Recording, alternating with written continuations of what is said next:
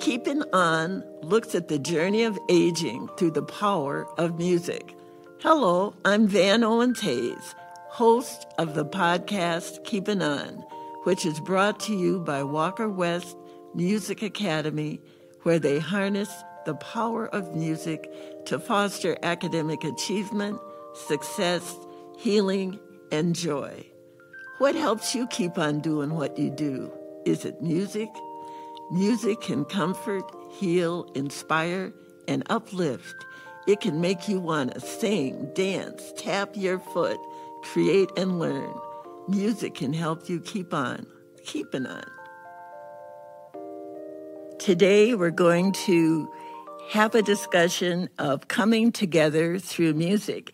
It's a conversation with community connectors Nick Khaliq, Nieeta Presley, and Keith Baker to discuss their community involvement and the importance of music in advancing community interest while acknowledging and lifting up our cultural roots. First, I'm going to ask you to introduce yourselves, and I'm going to start with you, Keith. Tell us a little bit about yourself. Well, thank you. I'm Keith Baker. I'm the executive director for Reconnect Rondo, the effort to connect the historic Rondo community with a physical structure called a land bridge. Been in the Twin Cities for some 35 years. Originally grew up in Duluth, Minnesota, and have made St. Paul my home to love and embrace and to champion. Thank you. And welcome, Nieeta Presley. Thank you, Van, for having me. I'm Nieeta Presley, and I am the retired executive director of Aurora St. Anthony Neighborhood Development Corporation. And after I retired from there, I've been retired for 3 years, I decided I would start my consulting company, and it's called New Life Possibilities. And I like to think of looking at the opportunities, but not only just the opportunities, but what are the greatest possibilities. And one of my consulting jobs that I'm working on is working with Keith Baker on this, imagining this, what this land bridge could be and what it could be and mean to the historic Rondo community. Thank you. And welcome, Nick. Glad you could join us. Thank you. Nathaniel Nick Khaliq, lifelong resident of the Rondo community and the Summer University community, president emeritus of the St. Paul branch of the NAACP, board member of Reconnect Rondo. Just celebrated our 50th wedding anniversary. Well, we never actually had a wedding. This is our first wedding. Yes. And just thankful to Almighty God to still be here and want to contribute whatever we can to this conversation. Well, thank you all for joining us. You all share a love of community. So I want to ask you, how does music contribute to community culture and aid your goals for the community? I can think of some songs, like People Get Ready. Well, People Get Ready, Fight the Power. Yeah. Curtis Mayfield had a tremendous run, and I had all these songs set in my mind, but the senior moments have set in. In fact, I have written mine down. And Public Enemy. As I was getting older, Public Enemy came on the scenes, and the kids used to kid me a lot because I would play them constantly, especially Fight the Power. And, when I think about many of those songs, especially, when I was in the service, and, that's the only connection we had, it was over in the Far East. Back home, we didn't have newspapers, radio, or TV, just a press release that was put out by the United States government. So you can imagine how much we missed. And so, the music has always been, part of that messaging. Not only to give you a little swagger there, especially if you were smoking that funny tobacco, but also to convey, a message. It was very inspirational and really encouraging to just keep on pushing. And that was one of the main songs. Right. Keep on pushing. And so I'll stop there. One that triggers in my mind, it always surfaces, is What's Going On. Oh, yeah. Marvin Gaye was a pretty powerful influence as I think about the work that I even do today, but even as a young kid, always trying to champion, something, because something just felt out of kilter. And music really, for me, as I was growing up, was a way of really finding a sense of, oh, this is really happening. It's not me just feeling, like it's out of kilter. So what's going on? Yeah. And I think it's so relevant today, what's going on. Yeah, that's the good news and bad news, actually. Yeah. But, it does make you think of today. And when I listen to you speak, and I think also of Gil Scott-Heron, the revolution will not be televised. Not be televised. Not be televised. Absolutely. That's Absolutely. In The Last Poets. Oh, yeah. Oh, my goodness, You may be a yes. little too young to remember that. It might have been playing in the background at the house. I'm sure I caught it. Yeah, The Last Poets, they were serious. Well, for me, I just did an interview before coming here, and growing up as a black person, I have to lift up James Brown. Oh, absolutely. When he came up with Black and I'm Proud. Yeah, say it loud. Say it loud. Yeah. I'm black and I'm proud. And that really helped me in growing up, just being black and being proud, because we just didn't have a lot of our own history being told. So, and for us to be proud to be black. So when James Brown came out with that song, it was an epiphany. It's like, I'm black and I'm proud. So I think of that in terms of growing up and the activism and working in the community. And then I was thinking about songs that growing up as a kid, hearing the music that your parents would play too. That's how I got interested in jazz, because my dad played jazz all the time. And then I remember my mom loved Dakota Staton. And I can remember the album cover, that this one album cover, she had this fluffy white shawl on, her boa, and had these red fingernails. Her hands are up towards her face. And I can't remember any of the songs, but I remember that album cover, and she used to play her all the time.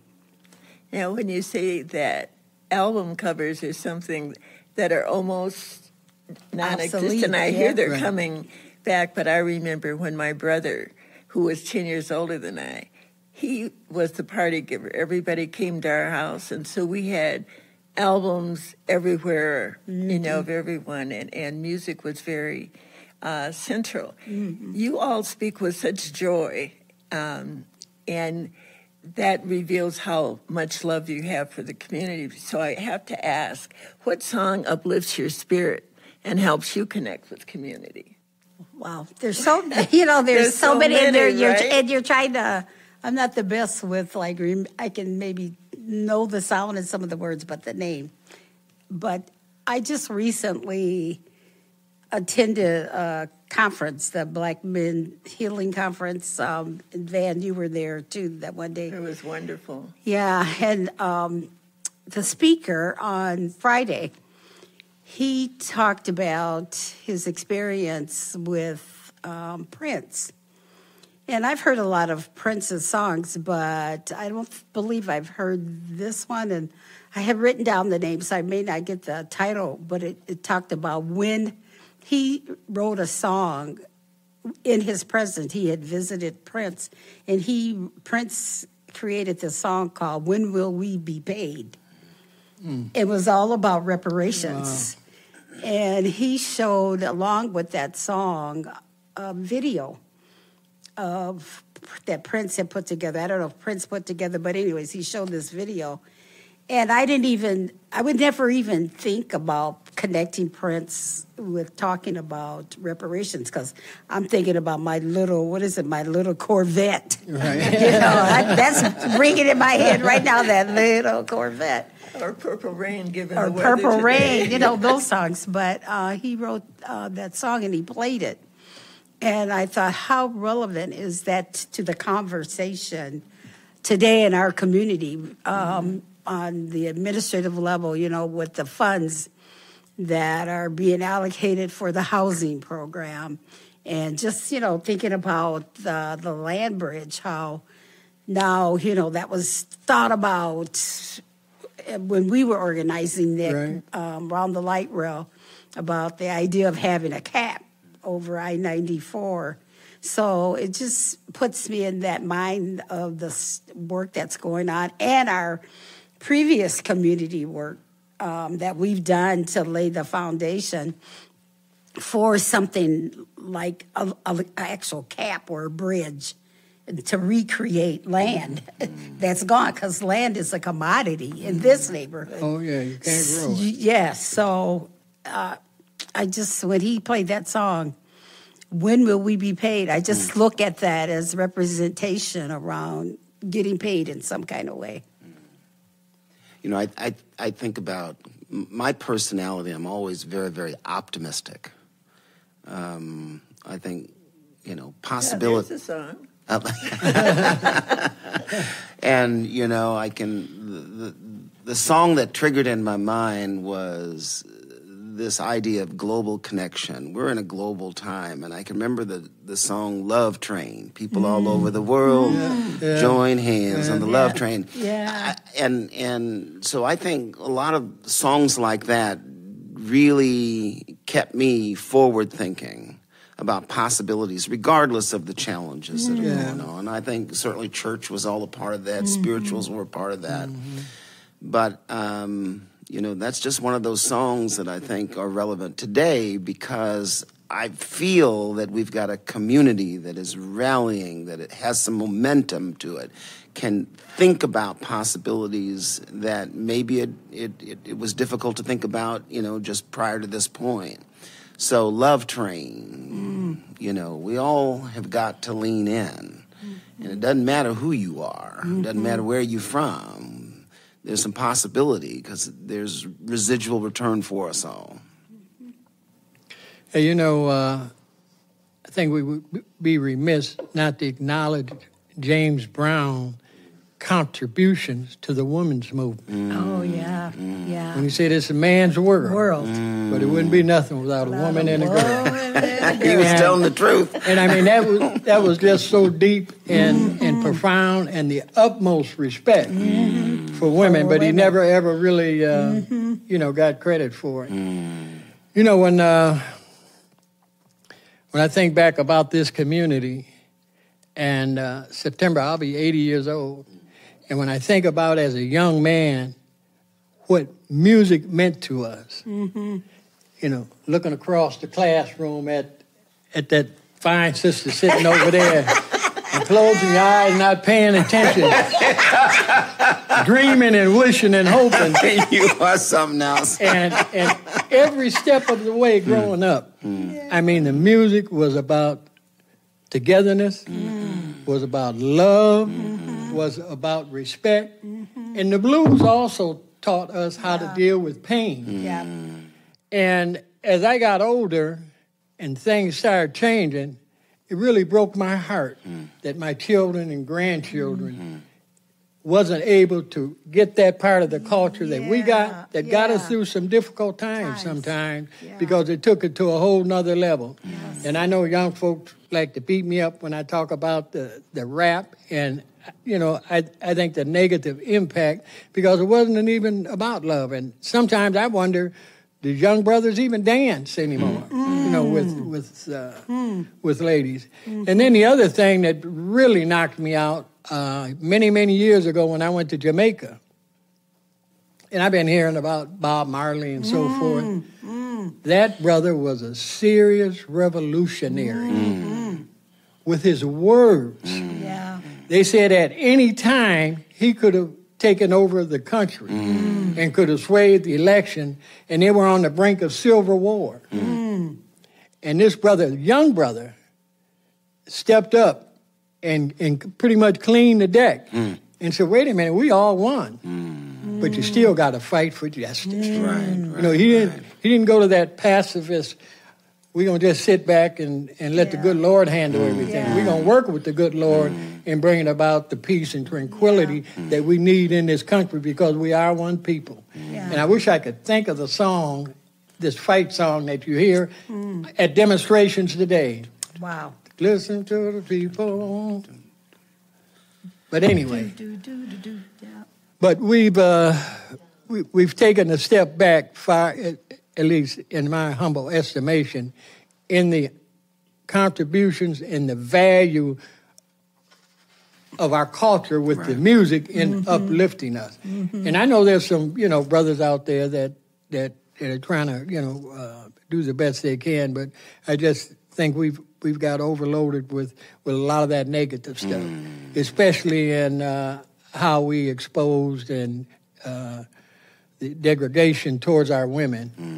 Back in the day, that was totally unacceptable. Yeah. And so I think we're slowly but surely trying to climb out of that. And I hope in my lifetime I'll see the transformation back to where it used to be. Your response makes me sort of reflect back on two things. The last one about women. Anything that was negative was sort of secret and underground. And I remember in junior high, one of the songs we learned was Annie Had a Baby, Can't Work No More. And you couldn't play it at home. And if you had it at a party. The other thing you made me think of that I'm sure has changed was when I was in 9th grade at Central. I had a crush on a guy that was senior, but you don't say anything. But he knew it. And so Central had that sort of balcony. You could be on the stairways and sing down. And when everybody was coming out, and I was in the middle of everybody coming out, he sang You Send Me. And I was so embarrassed. I just... the fact that he knew and the fact that, in 9th grade, what did I know? But it was one of those moments, and that's right out of a 50s, 60s movie almost. I don't think anything like that could happen again. Wow. But one of the songs I think that all of you can relate to is A Change Is Gonna Come. Oh, yeah. Sam Cooke. Sam Cooke. And I understand he had to change the lyrics from the original song because some folks felt it was offensive. Well, he was talking about his experience. I think it grew out of him trying to stay at a whites-only motel and getting in trouble with the police. In fact, I was surprised to learn that about Sam Cooke and his music, that it was very political. And I just never thought about that. Just like, listening to him, like after looking at his story, I said, and the suspicion around his death, even. Oh, yeah. And thinking that he might have, been killed because of his music and his activism, actually. So you're right, Van. Yeah. And if you think about just how, with Sam Cooke, he was also entering into this crossover. Right? Where black and whites and others were coming more together, and that was undermining the plan, if you will. Of keeping people separate. So he and many others, but he in particular came at a particular moment in time when crossover music was emerging. And I think it was a time when performers were trying to get their music on the radio as their music with their picture on the albums because a lot of white performers were taking their music and getting the airtime and making the money. Absolutely. Yes. And so there were a lot of challenges going on, which reveals how music carries a message for us of the times. And so are there other times that you associate with music and change is coming? What's her name? Strange Fruit. Billie Oh, Holiday. yeah, Billie Holiday. Yeah. Yes. And the trouble she got in. Oh, yeah. John Lewis must have been talking about her about good trouble. Yeah, good Yes. trouble. Yeah, True. yeah. Yes. She suffered dearly. There's no Yeah. telling that they may have led her down that road of addiction. You just never know. There's also, Nina Simone Oh, was yeah. another Oh, yeah. incredible. Yes. You know, I oftentimes when I listen to it, in fact, I was listening to it a couple of days ago. There's one, Mississippi got. I don't know if I should be able to say that. Mississippi, goddamn. Thank you. Okay. Now, well, I am with my elders. I just want to be sure I'm doing it right. They might tell my mama that I'm out on the corner. Acting up, you know how it was. But anyways, Mississippi, goddamn. And it also brings it home because I substitute Mississippi, goddamn, for Minnesota, goddamn. Because I do think, while it is years from where she was performing and struggling in the movement for social justice, it is so relevant again today. I always want to make that connection. But the documentary about, Nina, What Happened? Nina Simone, What Happened? That's such a deep documentary about her life. As someone who was a child protege, pianist, classical music, right? And the white women who supported her furthering education around music. But then just the clicking in her own life and her own pursuit, staying proud of being black, right? And To be witnessing. young, gifted, and black. Oh, just incredible. So Nina Simone. But the other thing I like about Nina Simone is while she had those harsh reality check songs, she probably played such a wide genre of music. When I say classical, yes, but even folk music, even things during the 60s, we talk about Woodstock and those kinds of things. She was so diverse in her capability and her expression, was very, very powerful. She's one of my all-time favorites. Well, there certainly was a lot of songs, and none of you have mentioned Martin Luther King with the We Shall Overcome. And that has got to be a universal song for bringing people together, sung at every protest, by every color and every gender. You're right.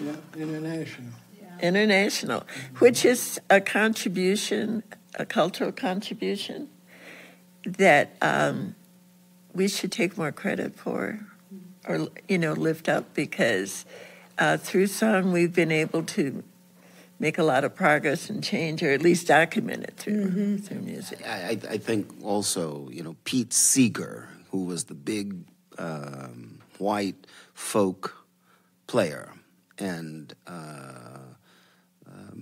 really took that song and expanded it without question from the movement of certainly the march, but it became a global song and representation of just how many folks were trying to reach and overcome globally. Again, the movement starts in the story of black people and black struggle, but really translates in a pretty powerful way.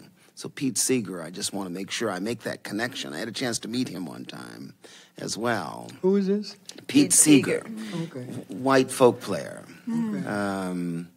But I know he was very deeply involved in the movement, but really took his cues from black artists, again, Nina Simone and others. And it was a very, very powerful time, again, for me. Just a couple of years younger than y'all. But I just really think what's drawn upon in terms of "We Shall Overcome," it's a classic. It's a classic. Yeah. And even think, in that same vein, when you think about "We Shall Overcome," our, Black national anthem. Oh, yeah. How now it's really recognized and respected. And once it was written, how it evokes pride, creates that pride. Now we have our own national anthem as well. And, we sing it and we stand up when we sing it at our events as well. So that just made me start thinking about the Black national anthem. Harry Belafonte. Oh, I'm sorry. No, go ahead, oh Harry. You brought me to Harry Belafonte. Oh, brought you to Harry. See, that's where you brought me. Okay. Because he was another one of them. Oh, yeah. No, yeah. Yeah. Right? Yes. In the yes. movement. In the Really movement. using music. Yep. It really is his music. Absolutely. Deo. Deo. And he was Daylight sexy. And good. when he sang that, Daylight. and he had that open white shirt on there, it didn't matter what culture you were, that brother could sing. Yes. Daylight come and And they a want to daylight go home. Yes. Very, very dedicated and committed brother. Yeah. To the very end. To the end. Recently passed away. Yeah. Yeah. Yeah. And Aretha Franklin, with respect in her support of the movement. Yeah. Absolutely. Yeah. You better think Yeah. about the time.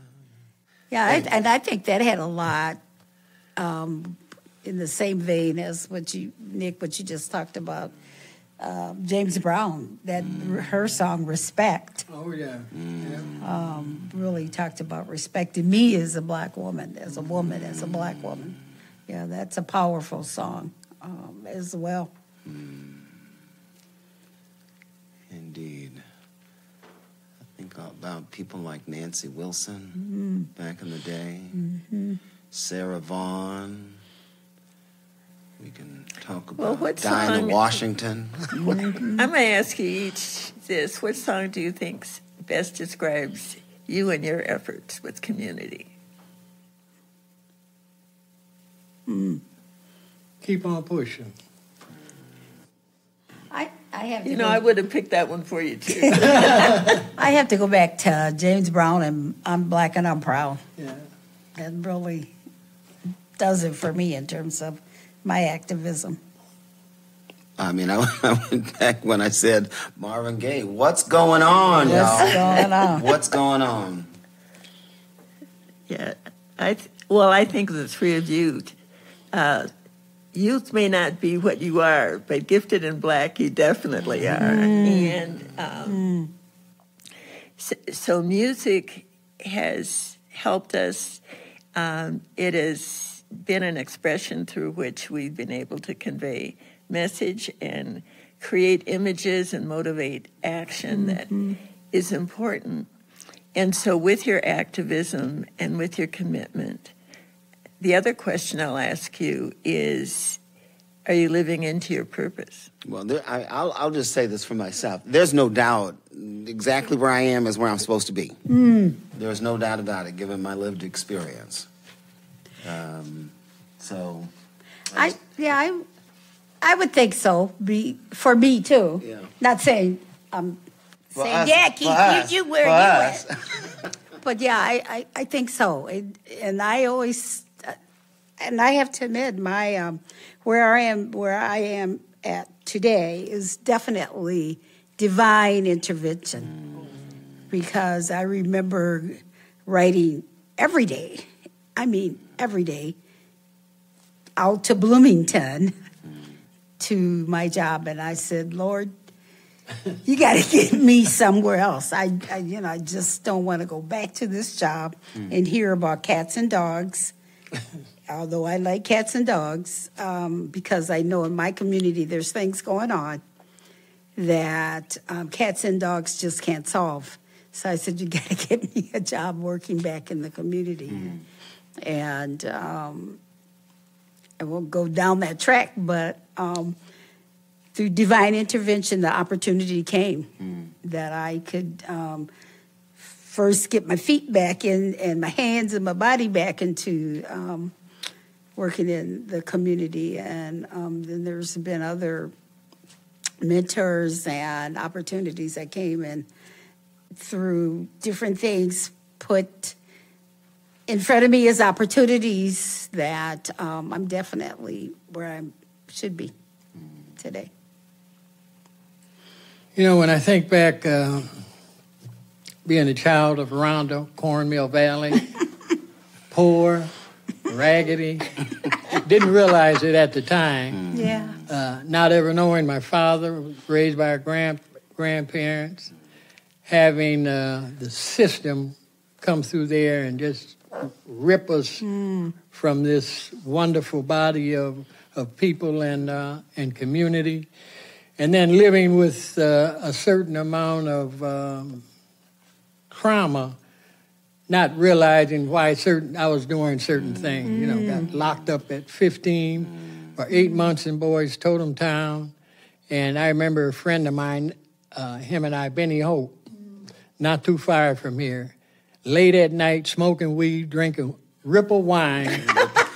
Ripple. Teenagers looking up at the sky, asking God, you know, why are you putting this on us? Why are you treating black folks like this? And so when I think about purpose, the love that I had for this community, you know, when I came home and, you know, went through some trials and tribulations, but saw some things that felt that we could bring about changes. You know, from not hardly knowing any bad people, and I know there was some down on Rondo. Sure. But shortly after that, we ended up on Dale and Selby, a slaughterhouse, of black men killing black men. We didn't have that on Rondo. We had after-hour joints. We had clubs down there.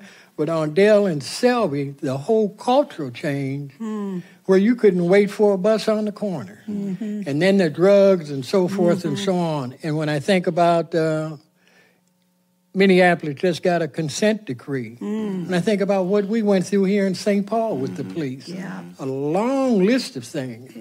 But Almighty God sent us a guardian angel by the name of Corky Finney from this community.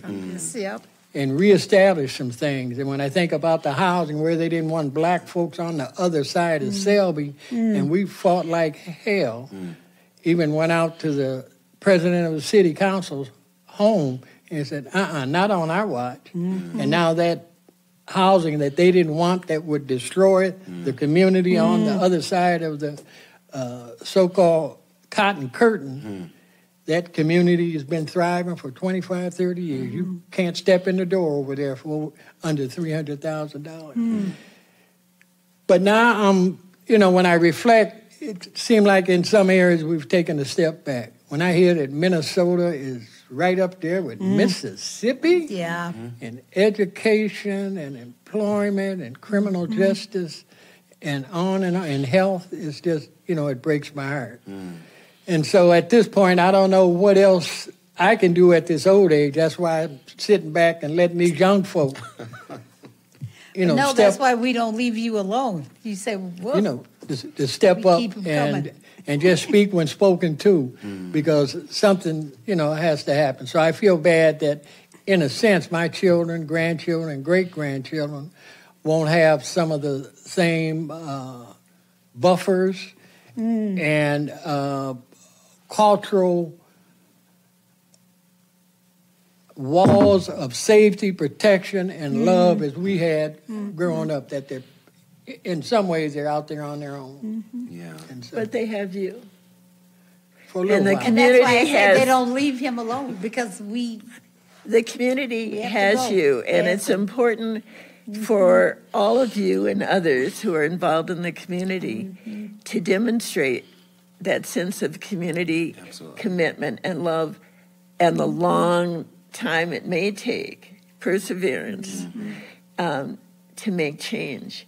But what we remember about Rondo is not just its physical, oh no, it's emotional, but it's spiritual Absolutely. connectedness. Absolutely. And that music has been a message that has helped us emotionally connect with one another and keep on keeping on.